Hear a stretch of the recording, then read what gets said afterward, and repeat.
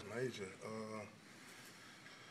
I mean, I can't imagine leaving the program behind and leaving the egg on that side.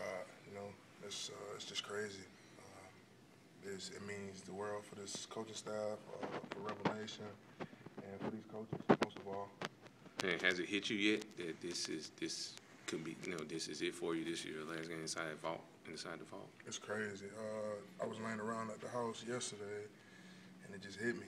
This is my last game in the vault, and I want to finish the right way. I want people to remember me and remember this team, remember these seniors the right way. What are some of your favorite memories here? I mean, just keeping the egg here. I've never lost the egg since I've been here, so I don't want to start now. When we beat Alabama at home, we beat them at their place. First time at Texas A&M. I mean, I can name a whole lot. So. It's a big game, obviously. Is there a tangible difference when you guys are out there on the field playing Mississippi State in terms of the intensity? Oh, yeah. I mean, every week we prepare the same. It don't matter who we play, but, I mean, it's going to definitely be more excitement this week. What have you thought about your season, Fadol, after coming back from the injury? What do you feel? How do you feel? I'm just here to prove a point and lead this defense and just do everything I can in my power and just be dominant. What have you seen from Mississippi State's offensive line just on film? I mean, they're just like any other offensive line. You know what I mean? Like I said, it ain't on them, it's on us.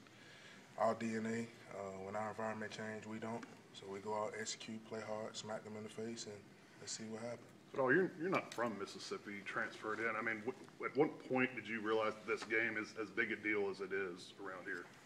When I first got here, it was like DT,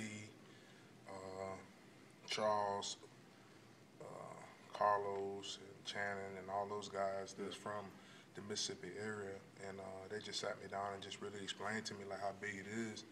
And ever since then, I had tremendous respect for this university and the fans around here, the way they carry themselves when we play this game. So it's only right that I keep doing the same thing.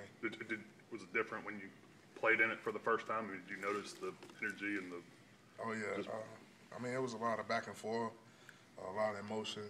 So I mean, once you get the feeling that inside, you have no choice but to rise to the occasion. Talk about defending Fitzgerald.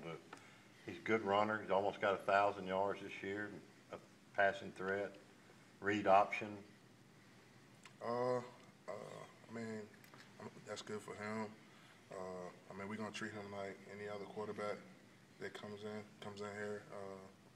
Just go out and execute our assignment and play Landshaw defense.